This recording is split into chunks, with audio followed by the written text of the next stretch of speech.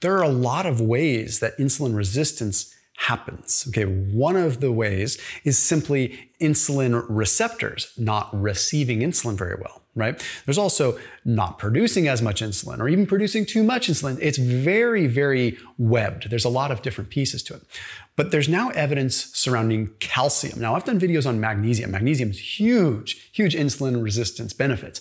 But the evidence with calcium is particularly unique because it has to do with the appetite piece, but also has to do with insulin receptors directly inside the actual cell itself.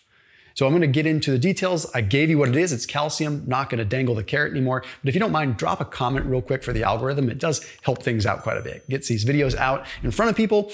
And I want to be able to explain in this video how calcium actually works, but also how to use it in this particular case for insulin resistance. Because it's not like you just take it with sugar or something to counteract it, like you might with magnesium or with allulose. It's a little bit more nuanced than that. So we'll explain the details of it. We'll talk about the research, the mechanisms, and how it works. I also put a link down below for my favorite probiotic, which people always ask me what it is. It's Seed. It's the only probiotic that I'd recommend. And the reason I mentioned even relevant to this video is our gut health actually plays a huge role in insulin resistance. And a lot of us forget that, ranging from the inflammatory response of lipopolysaccharides, but also just the fact that when you have a diverse microbiome, you end up with more of these short-chain fatty acids that can support glucose metabolism at a cellular level. So yes, the gut health matters. I put a link down below for 25% off Seed's Daily Symbiotic. Big fan of them.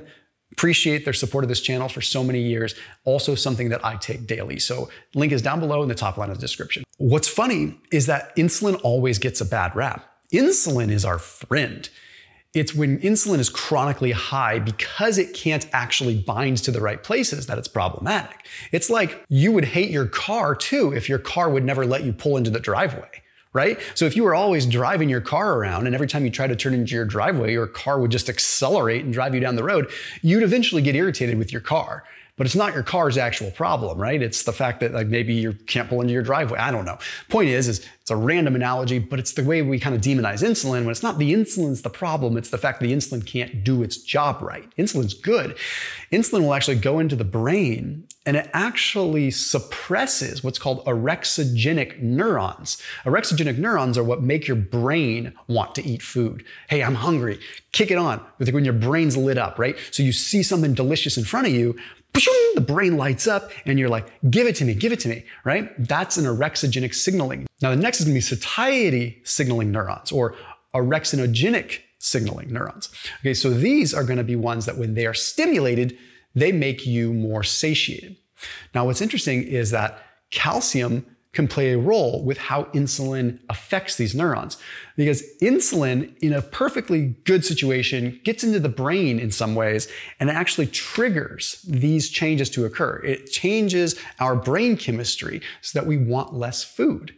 It makes sense. We got our food, so the brain says, I don't need to eat anymore. But if you're insulin resistant, this doesn't happen the same. It's a huge problem. So with this, we look at a study that was published in Hypertension that was done in humans. And it was really interesting. What they did is they gave subjects a standard diet with 500 milligrams of calcium for 4 weeks. And then after that 4-week period, they put them on an 8-week additional protocol where they either took the calcium out of the way entirely, so no calcium supplementation, or 1,500 milligrams of calcium. What they found was that the calcium ended up restoring their insulin sensitivity, decrease their insulin resistance, increase their sensitivity, and overall decrease total fasting insulin levels, which means their chronic high circulating insulin that's causing an insulin resistance issue went down. And they were able to actually restore normal insulin function to a certain degree. Now, the reason that this happens is when calcium in the diet is low, it causes calcium in the cell to go up. It's called intracellular calcium. And it's a unique kind of phenomenon where low dietary calcium increases cellular calcium. The intracellular calcium actually interferes with the insulin receptors. So when insulin receptor substrate is disrupted, insulin can't dock properly. So it just continues and moves along and it remains in the bloodstream. Chronically high insulin, also known as hyperinsulinemia, which is where we have the issues, furthering the insulin resistance because the insulin's floating around and the cells are just getting numb to it because like, there's insulin again, he's just cruising around doing his thing, right? So they're so used to insulin, they no longer respond to it. Now, another study, and I've talked about this a number of times, it was published in the Proceedings of the Nutrition Society. And in this case, they gave subjects 500 milligrams of calcium mixed into their orange juice along with breakfast or a placebo in their orange juice. And they found that those that had the calcium ended up consuming 116 less calories at lunch, demonstrating that calcium has like this appetite effect too.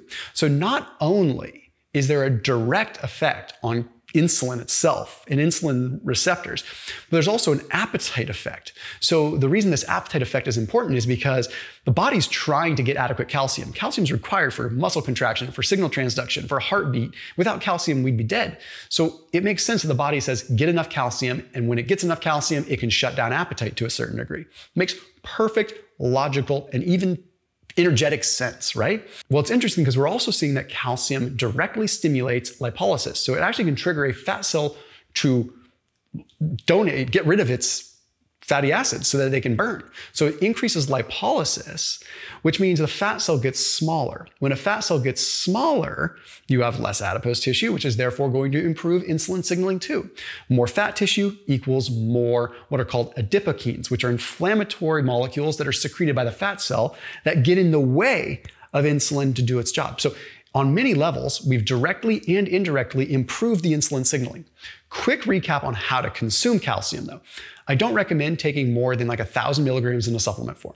Even though some studies will say 1,500 milligrams did the trick for weight regain and things like that, I still think 500 to 1,000 is like where you want to be, and you want to do it in the morning, okay? Additionally, I would highly recommend people do more of a dietary calcium approach. Eggshells, fish that have some bones in it, like sardines, hard aged cheeses, good quality milk or A2 quality milk or cottage cheese, right? Good sources of calcium, appetite suppressant effects, and potential effects when it comes down to insulin resistance. So again, you don't want to just be throwing a bunch of calcium supplements. They can be bad if you're dealing with like atherosclerosis or you're worried about coronary artery calcium scores. There's even like suggestions from the American Heart Association suggesting we don't want to have too much in the way of added calcium supplementation. So dietary calcium is the way, or a low dose supplement in the morning. You don't need much to do the trick. As always, I'll see you tomorrow.